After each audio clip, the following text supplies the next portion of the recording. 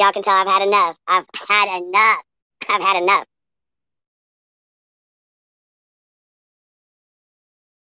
So yeah, we got to bring it in the right way. I found this one to be really good. The ability to do some foul shit and play victim is a true form of mental illness. So y'all know, our friend Miss Jessica got into a quote unquote, put this in quotes here, a car accident because she was bullied so bad. She was bullied so much and so bad when she got called out for her lies that she wrecked her car. Yeah, yeah, you guys. She did. I mean, this is just it's just terrible. Here, matter of fact, let me share the pictures of this terrible wreck that her husband, mind you, her husband. These were shared by her husband on her account. Let me show y'all. Let me show y'all. Let's just break it all the way down. Okay, picture number one. It was terrible. It is so terrible. She is, according to her cousin, her husband here, her cousin might be her cousin shit, her husband, she has broken ribs, a broken collarbone, a punctured lung, and a tooth, as he put it. And mind you, he went on PG with her that she was in the hospital. When PG called the hospital and asked, of course, they had no patient by that name. They hadn't heard anybody by that name. They had no idea what was going on. Okay? Now, mind you, she says she lives in Canada, right? Okay?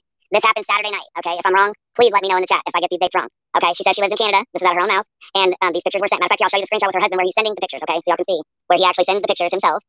Let's pull it up because I got a shit ton of screenshots here. Okay, bam. Okay. She was at home Friday. I'm so proud of her. She misses her 7 kids so much.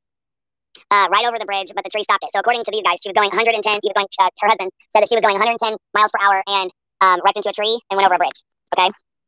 So there's the pictures, and this is his message. You see it says Jessica at the top. Okay. Hold on 1 second. So I got all. We're gonna go over all these little screenshots. But anyways, let's show this other picture here. Okay. So here's the other picture that was in the screenshot that he sent. I just cropped him out of his screenshot. Okay. Let me guess. That's a Google image pic. Okay. So yeah. So I woke up to. Yeah. I'm saying, Marley. I'm saying. So, yeah, I woke up to the message here real quick. And it said,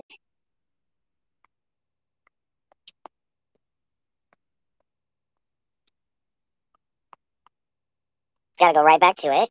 You bullied Jessica so bad, she wrecked her car. Okay?